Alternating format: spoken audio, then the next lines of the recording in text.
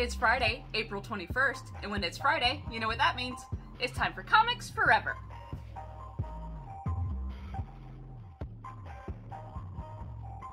Welcome back to Comics Forever, the once-weekly Friday show where I tell you about all the comics that we love that you should be reading. This week, I'm coming to you from the suburbs. You know, I gotta keep you guessing, gotta keep you on your toes. And also this week, for no particular reason besides he's just a great guy and a great writer, friend of the shop, James Tynion is the focus of our episode.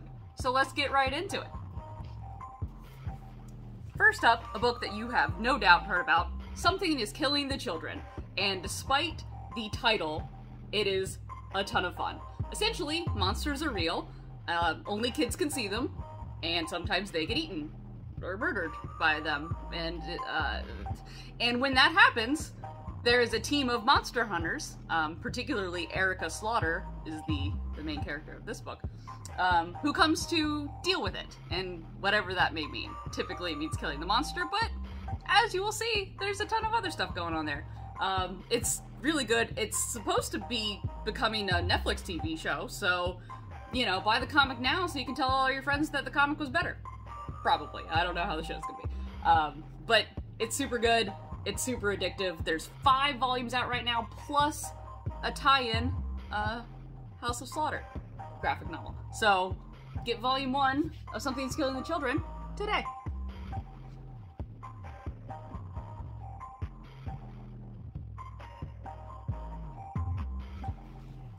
Next up, James Tynion teamed up with another friend of the shop, Matt Rosenberg, along with Otto Schmidt, to create DC vs. Vampires. This is one of the most fun elseworlds.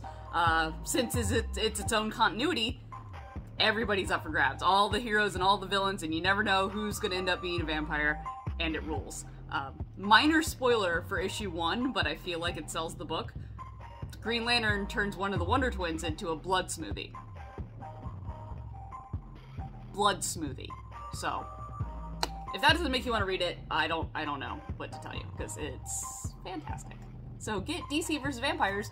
Volume 1 and Volume 2 are both out in hardcover now.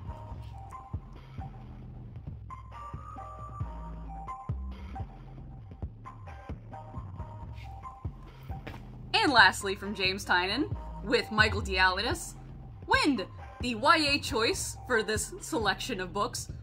It is so much fun. This is one of my absolute favorites, and I don't typically read YA or fantasy, so that'll tell you something. It's fantastic.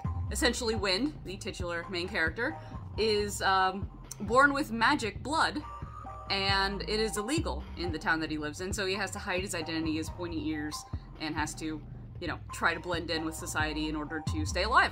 And, he just wants to live a normal life and be a normal kid, and it's super good, and it starts there, and then it blooms into this beautiful fantasy world with all kinds of, like, vampires and fairies and mythology, and it is gorgeous, and you will be cheering for all of the characters in this book because you will love them so much.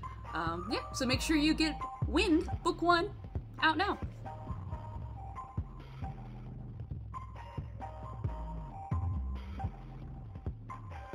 That is it for this week's very Willow Grove and very James Tynion Comics Forever.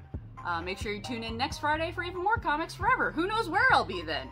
I don't even know where I'll be. I don't know where I'll be from minute to minute, truly. So come on this journey with me. If you need more of my stupid ramblings, make sure you go over to Tales from the Short Box on any of your favorite podcast apps. We just finished our mini-series on graphic memoirs. So go listen to all those, and then the new season starts in 2 weeks. So get on it, get listening, and until next time, Comics Forever.